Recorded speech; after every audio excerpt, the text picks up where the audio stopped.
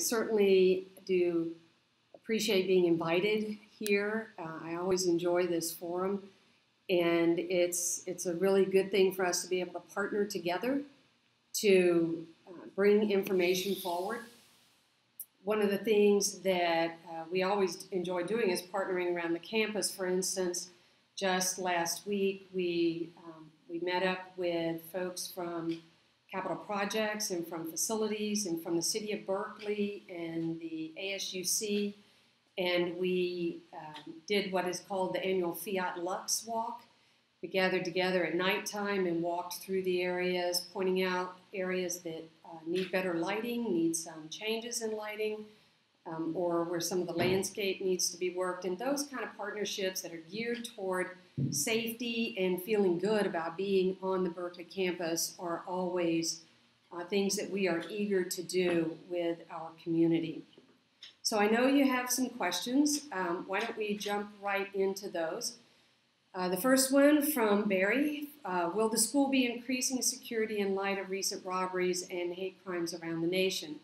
We certainly are deploying our existing resources in a thoughtful way. We have a particular unit that we call our special duty unit that is a sergeant and 3 officers, and we move them into areas where we have recent need of an increased presence. We've also increased our presence on Sproul Plaza during our heavily trafficked time periods. And we're working with the city of Berkeley. Regarding the recent robberies, there's a program that's very simply called Robbery Suppression, where we pair up with the city of Berkeley on the heavy traffic nights of Thursday, Friday, and Saturday, and we're roaming in the areas where the robberies tend to occur. And that's the pedestrian pathways for the students off campus. So one of the things that was commented on from Lindy was takeaways from the Northside safety video about cameras, about more lights, or fixing the lights that are broken, or trim the barriers that block the lighting, and police booths near the entrance of the campus, similar to Columbia University. Regarding cameras, we have been partnering around the campus with different departments, particularly parking and transportation, where we've got more cameras going into the newer parking lots, and as we can make it happen, we're installing additional cameras around. Many of our clients on the campus, the different academic buildings, are putting cameras exterior to the campus that are a big help to us when we are looking and watching what's happening around the campus. So cameras are an important thing. In the Fiat Lux exercise that we went through last week, we certainly identified where improved lighting needs to go in. We identified the new Moffett area that's going to get some additional lighting. We know the campus has changed out all of their bulbs to LEDs, so the lighting on the campus is much brighter. The city of Berkeley has got some challenges because of their budget. In their situation, I think they get about $100,000 a year to work on lighting. So they are slowly replacing bulbs that are out with LEDs to improve the lighting. They really can't install additional lighting, so they're going for better lighting, and that's why the LEDs are coming into place. We also, on the Fiat Lux, identified shrubbery and trees that need to be trimmed back because they're blocking some of the lights. So this is all ongoing work. It never stops. It is the kind of thing that we are in partnership with capital projects and facility services to improve the environment or note those things that are broken so they can be addressed quickly.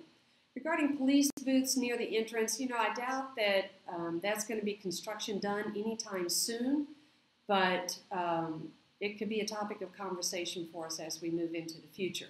I do know that, lighting and cameras in particular aren't necessarily the thing that's going to solve cases or going to reduce crime on campus. Just recently, we had a situation where 3 armed robberies occurred within a 45-minute period. It was in a 10-block spread around the campus. And some people may wonder, well, why does it take so long for the cops to find somebody when there's been 3 robberies in a row? There's a lot of streets. There's a lot of streets around here to cover, and the patrol cars were moving in those areas, swarming. The area is not exactly what you would do in that situation. You're mostly taking a grid approach and actually looking for them. And it was through coordination between UCPD and Berkeley Police Department that actually identified and caught the individuals involved in that robbery. And truly, when you have 3 in one night, you stand a better chance because they're still in the area versus one robbery and they're out and gone. So the whole process, I realize it could be kind of confusing, but we are working closely with the city of Berkeley to try and minimize the presence of these individuals on our campus. Laura wrote in a question of why are plainclothes police officers better to have around the streets near the campus than ones in uniform? You know, I would agree with you, Laura, that it's better for us to have a presence, a very visible presence in the area. And so what you will see from us is high visibility, as many patrol cars or police officers on bicycles as we can put out there. Occasionally we'll do plainclothes work, but that is really to try and lure the individual into creating a crime versus trying to deter crime. A uniform presence is the best thing to have when we're trying to deter crime. Do the police cover and patrol the area south of Bancroft around the housing and commons? Yes, we do. You know, our residence halls are not on the core campus proper. They're a couple of blocks off, but we do consider that part of our core campus. Our jurisdiction is actually 1 mile from the campus, but our properties are all over, so we're traveling a lot as we're patrolling the area. Clark Kerr campus is one of our regular beats. All of the units that are a couple of blocks away from us, even the residences that are on the north side of campus, and the new residences that came out this year are all part of the University of California jurisdiction. We rely heavily on the city of Berkeley to be present with us, but actually I would say that differently. The city of Berkeley relies heavily on the university to be present in the city streets. And again, mentioning our special duty unit, their role is to focus into the south side and into the north side so that our visibility is actually enhanced. Donna wrote in, the other night my daughter finished studying at 1:30 a.m. and had to wait 45 minutes for Bear Walk. Can't we somehow supply Bear Walk with golf carts to save them time to cover more students? And you would like to address the long wait times. At the beginning of the semester, we experienced a shortage of our CSOs. We always have CSOs that leave because they graduate. They're only allowed to work with us for like an additional 6 months after they graduate. And in the fall, we are always gearing up to hire. If any of your students want a job, please tell them to call us, because we would love to still increase the number of CSOs that we have. We just hired about 10 new ones. We normally carry about 45 to 50 students that are working for us, and we will have about 4 on duty at a time to do the bear walks, and at 11 o'clock another 4 come on duty that focus on the res halls. As far as supplying them with golf carts, I'd really rather not give them golf carts. Mainly because this time of year the weather is just so unpredictable, and golf carts aren't the best to put out in the pouring rain. We do have a fleet of 3 Priuses that are all marked for our community service program, and we tell our students that when the long wait times appear to be coming in the evening, to get in the cars so they can take multiple people at a time. We also give all of our CSOs bicycles to ride on so they can quickly get to the location and then walk the bike with the person needing the escort. Sudha asked, why are there so many smoke shops so close to campus? Perfect question. Why are there so many smoke shops so close to campus? Are they legal? Yes, they are. There's one right on Telegraph and Parker. We're well aware of that. The smoke shops are actually businesses in the city of Berkeley.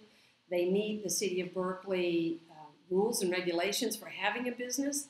They're within the zoning regulations that the city of Berkeley has.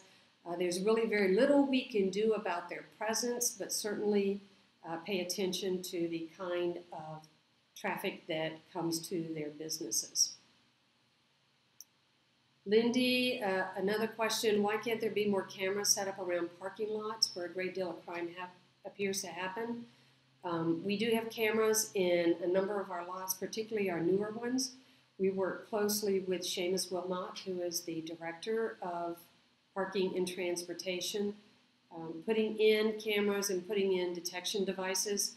I know that Parking and Transportation is just as concerned about security in the parking lots as we are. We put up cameras as we can get technology into the area. Some of our parking lots are very old and they won't accommodate that kind of technology. We have picked up a different kind of technology, which is a cell phone that it has a program embedded in it. We put it in a car, hoping somebody will break into the car and take the phone.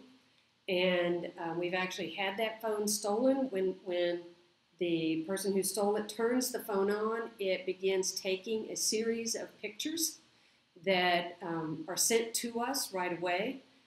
We did have the car broken into once, and the individual, we got some great pictures from the individual who stole the phone before he was able to rip out the battery, and we made 2 good arrests out of that, which stopped a series of car break-ins in the area here. So cameras are important.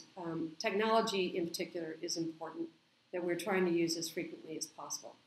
Leah asks, since almost all of the on-campus housing is actually off-campus, is any Cal housing under UCPD jurisdiction? Much like I answered earlier, all of the property belonging to the university is under the jurisdiction of UCPD. We have jurisdiction a mile off the campus. We are constantly patrolling those areas, both in the south side and the north side. And yes, all of our housing, including the co-ops that are on university property, are part of the university jurisdiction.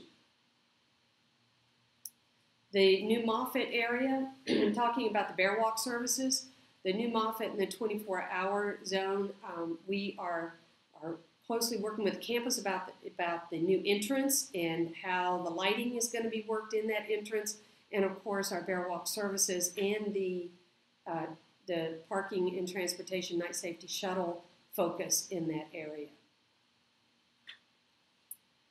Susan asked a question, what kind of patrol are you doing around People's Park?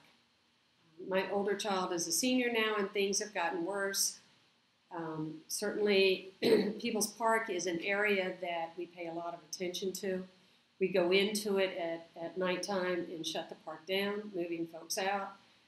We work with the employee who is on People's Park during the daytime when it's open to provide support. We realize that the park attracts problems. Unfortunately, right now, there's no plan on doing anything with People's Park other than letting it stay People's Park, but it is a constant topic of conversation amongst higher administrative individuals. We are present, and because that's in the south side, our special duty unit focuses in that area. We do drug stings in that area where we'll buy drugs and arrest people. And it's just a constant presence that we have to have in that particular area. And I will tell you, with People's Park, we say this to our new students that come in. We recommend that they don't use it as a park and that they really try to stay away from People's Park as much as possible. Mandy has a question. It seems the suspects might be repeat offenders that are not caught. Can the PD perform some sort of sting operation? Again, undercover officers pretending to be a student, having a cell phone. We do that on a regular basis. We do know that repeat offenders are in our area.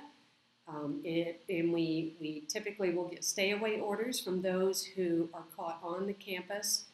We're constantly working, again, with the City of Berkeley to identify those individuals and to take enforcement action against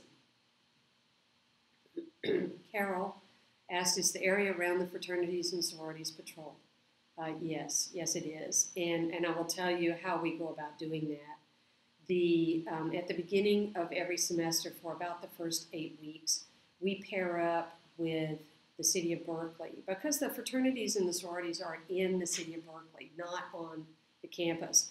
We pair up with the City of Berkeley, and we have a program that we actually internally call Party Patrol. What we are doing is going around responding to noise complaints, or going around to the fraternities that have parties that are going on, checking to make sure their parties are within their permits, and also checking for alcohol-related incidences that might be developing in the fraternities or the sororities. But yes, we are present in those areas.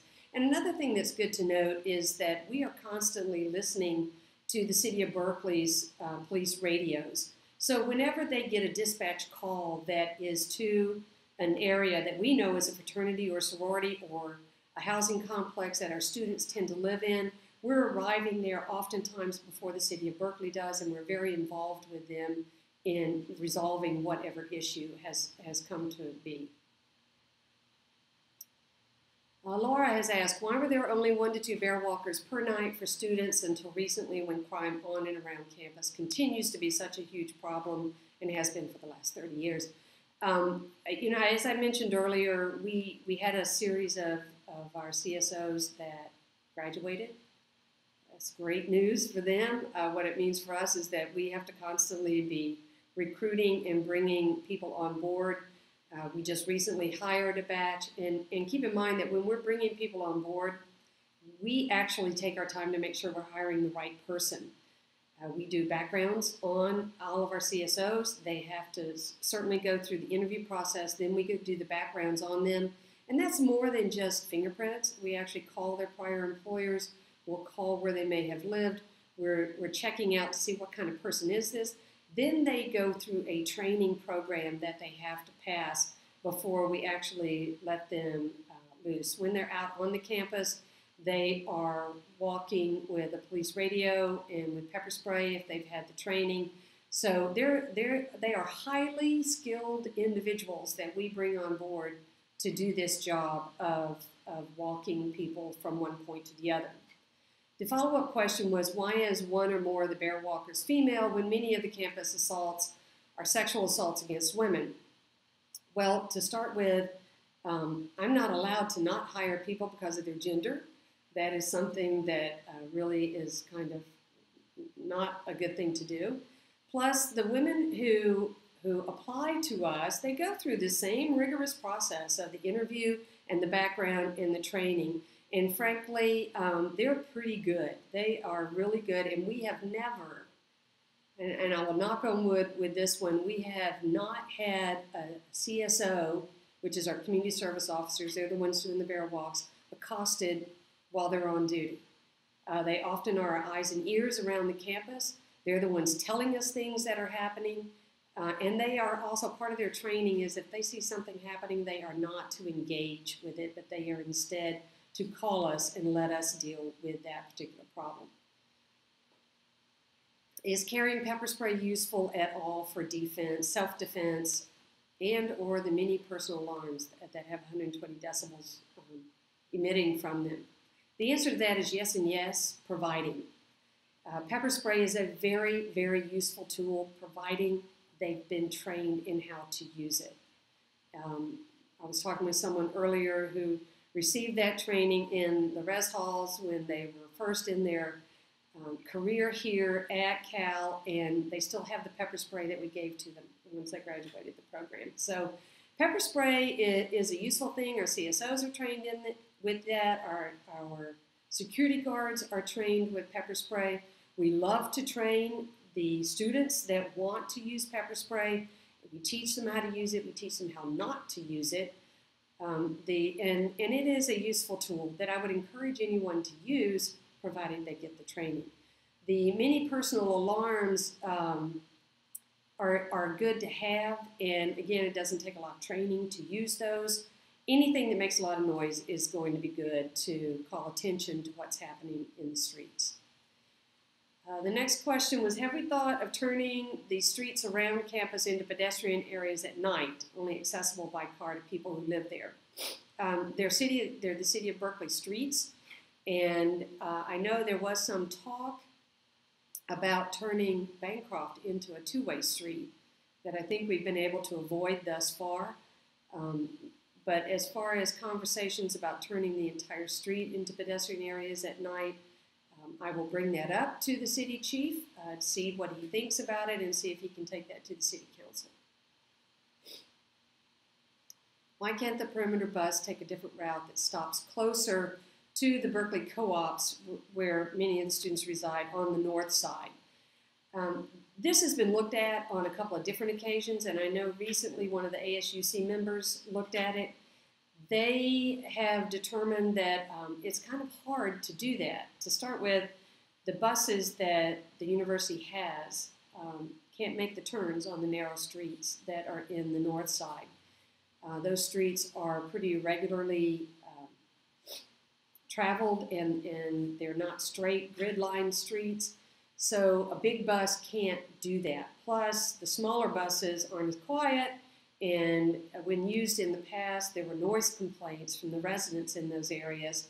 There have been different configurations that have been looked at, and the reality of it is, once we move one group into a privileged sort of service, another group falls out.